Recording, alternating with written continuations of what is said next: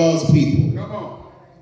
When in Job, when the enemy was traveling to and fro seeking whom he was going to devour, God said, have you tried my man Job? He said, I would, but you got a hedge of protection round about. He said, well, you can touch him, but you can't have his life. He gave him the conditions. He told him what the rules of engagement were. You can have his physical possessions, but you can't touch him, his life. The devil had to get God's permission. The prophet Isaiah tells Hezekiah, what thus says the Lord. He tells Hezekiah what thus says the Lord. God gave him a word for Hezekiah. So it's only befitting that he give the word to Hezekiah and not anybody else. When God gives us a word for somebody, the word is for that somebody. It's not for everybody else. If God gives me a word for Mother Woods, I shouldn't give it to Mother Williams. Because the word ain't for Mother Williams, it's for Mother Woods. And shame on me if I don't do what God told me to do with the word that he gave for me to give. And so we have to be obedient even in the how we deliver the word and to whom we deliver it to. The word ain't going to benefit Mother Williams. It's going to benefit Mother Woods. That's why he told me to give it to her. That's right. As it is here in our text with the word for Hezekiah. But the word was to set your house in order. For you shall die and not live. You see, oftentimes we expect messages from God to be, you're going to get a 5-bedroom mansion. You're going to get a brand new car. You're going to get that Maybach. You're going to get a Benz. All your bills is going to be paid. But the truth of the matter is, most prophetic words was about damnation and judgment. It was. And so we can't not receive the word because we aren't in agreement with the word. If the word was from God. Despite the message, God was remarkably kind and gracious to Hezekiah in telling him that death was near. Not all people are given the time to set their house in order.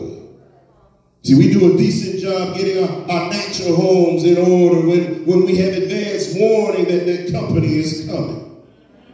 We run the vacuum. We wash the dishes. We do the laundry. We sweep and mop the floor to set our natural house in order. And as we get up in age and closer to death, we do other things to get our houses in order. We start assigning durable powers of attorneys. We draft our wills and we define beneficiaries on our insurance policy. We begin to pick out our burial plots and our headstones. We tell our loved ones what we want to wear. We say who we want to sing and what songs we want to sing. All trying to get things in order. Making all of our wishes known while we're yet able to speak up for ourselves. All to set our natural houses in order. Well, what about this house? What precautions do we take in getting this house in order? What do we do to set this house in order? Are we repentant? Are we asking for forgiveness? Are we righting our wrongs? Are we calling those whom we've offended and those who we've been offended by? Are we asking God to cleanse us and to search us? This is the house that we should be prioritizing to make sure that it's in order. You see, where you lay down at night, that house is temporal. And if the Lord were to take you out today, it wouldn't even matter. Whatever you have, whatever balance you have on your mortgage, don't even matter to you no more. Whatever fixes need to be done, won't even matter anymore. But this house, how are we setting this house in order? We can never take life for granted because we never know how near or how we really are to death. For death doesn't have an age limit. There's folk dying all ages. Folk dying prematurely. They dying at birth. They're dying at 5, 10, 20, 50, 80, 90, 100. Death has no age limit. Even if you are ill and near death, God is still gracious because you are yet alive. We complain about our proximity to death. Preach. And overlooking the fact that yet, even though we may be close, we're still yet alive. Hezekiah here in the text was 39 years old when he received word that he would soon die. Most will complain about having to die or complain about dying at such an early age. That boy got his whole life ahead of him. Preach. He just a young fella. We would overlook the blessing in knowing that our time is drawing nigh. Because you are alive, you still have time to set your house in order. If I was to ask everybody today, is your house in order? Everybody would raise their hand and say, yeah, it's in order. I don't think anybody would say it's not. Everybody would say it's in order. But by whose standards is it in order to? Is it in order according to your standards or God's standards? Because we all have different standards. Is your house in order by the same standards that you judge your neighbor by? What standards? Because we can think things are in order, but then find out that there are things that are not in order. New Year's, after we had family come to town to visit our house. I thought our house was in order.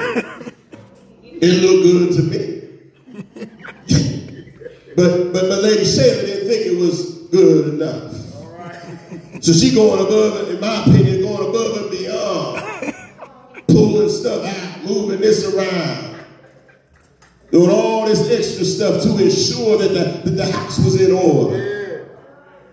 And after she got the movers out, I said, I guess there wasn't in order. Didn't never think to look behind that or under that. And sometimes that's how we do with our natural body when it comes to setting this house in order. We think we're good, but move some stuff around and see what gets exposed. And so we got to make sure that this house is set in order. We never know. But what we do know is that we have time to get it in order. And the more that needs to be put in order, the more time it's going to take to get it in order. If you maintain a clean house, it don't take that long. But if you have an unkept house, it's going to take you a little bit longer than normal. What would your reaction be if this was the word of the Lord for your life? Would you receive it or not? Would you say that the message was from a false prophet? And it must have missed this one. Would you go about your business as though you never received the word? Truth of the matter is most of us determine whether or not we are receptive of a prophetic word based on the message and not the messenger. As long as we are in agreement with the message, we don't care who delivered it. Pookie can come up here and tell you you're going to be blessed. And you're going to receive the word because you're in agreement because you want to be blessed. The same Pookie can come the next week and say, you know what? God says get your house in order because you are soon to die. And now all of a sudden, well, that came from Pookie. I can't trust nothing to come out of his mouth.